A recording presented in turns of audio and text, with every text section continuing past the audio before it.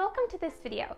Today I'm going to be continuing my project in which I recreate a uniform for the World War I era Women's Land Army of America. You can learn more about that organization in my previous video, which will be linked down below. For this video, I'm going to be recreating the blouse that they would have worn, and I'm going to be trying to use a mixture of material culture research techniques as well as original sources to create a shirt that is as documentable as possible to the period. One of my sources will be an original shirt in my collection, which it's a civilian shirt, so it's a little bit different from what they would have worn, but it's similar enough that I think it will be useful. I'll also be using an image of a shirt that's held in the Smithsonian collections and the instructions for a Mannish Blouse in a 1917 sewing manual titled Clothing for Women, or something really generic like that. Can't really remember. But let's get into it. So the Women's Land Army of America, they were performing farm labor, so they had to wear pretty heavy-duty shirts. There was an article in the New York Times from about 1918 noting that the lingerie waists, which were just a style popular blouse at the time, were not really practical for farm work. And the report from the Wellesley College Women's Land Army Training Camp noted that men's blouses were actually quite useful. But another report that I read from North Carolina pointed to thin white blouses as being worn. And I think this might just be a difference in climates, because it's a lot hotter in North Carolina than it is in Massachusetts.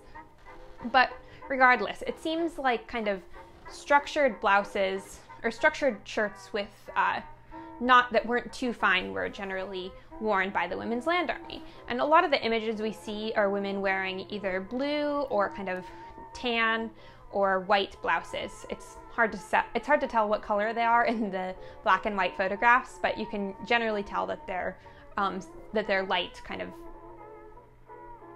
cool colors. And I will be recreating a blouse with basically following the instructions for the Mannish Blouse in the 1917 sewing manual. Mine will have a yoke, which is a little bit different from their instructions, but is more similar to the example I found in the Smithsonian. But other than that, it will be pretty similar to the instructions in the 1917 sewing manual and to my original blouse. So with that, let's get to sewing. The original blouse I examined is a more fashionable style, gathered to a belt and trimmed with lace. As the blouse that I made was more utilitarian, I mostly focused on the basics of construction of this blouse.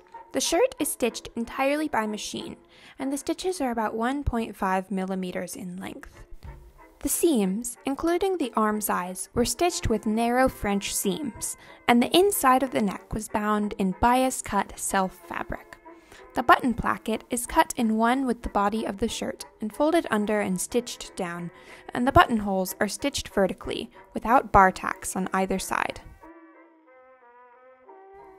The blouse that I made follows most of these general construction details.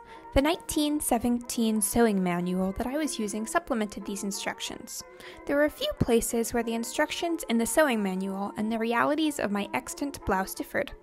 For example, the 1917 sewing manual called for the use of felled seams for the construction of the shirt, while the extant shirt used French seams. I went with French seams mainly because I did not trust my sewing machine to stitch neatly enough for a felled seam. The main places where I found the 1917 sewing manual useful were the collar and the cuffs. The Mannish Blouse in the sewing manual called for a turn collar, which is essentially a tall rectangle, as opposed to a more shaped collar. This differed from my base pattern, but my reproduction looks quite similar to the example given in the sewing manual. I also found the sewing manual useful in the construction of the cuff plackets. The cuff placket is honestly a work of fabric origami. I had to stare at the manual's diagram for approximately 20 minutes to figure it out, but the end result is not dissimilar to the cuffs on many modern blouses. This is what the finished cuff looks like if you're curious. Because my original blouse did not have cuffs, and therefore did not have buttons at the cuffs, I followed the directions in the sewing manual for stitching buttonholes with bar tacks at one edge for the cuff buttons. The process is not dissimilar to that of buttonholes without bar tacks. The only difference is that the bar tack is at one end of the buttonhole, and it consists of several stitches in the same direction as the buttonhole itself, anchored on a thread running perpendicular to the end of the buttonhole. As you can see, I finished the shirt, and I'm pretty happy with it. I think it looks pretty similar to what a lot of the Farmerettes are wearing in the extant images. I think my sleeve is too short a little bit, but that is what it is.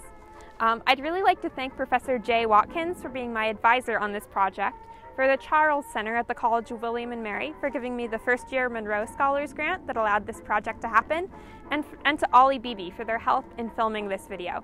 Also, thank you to you for watching, and I hope you have a great rest of your day.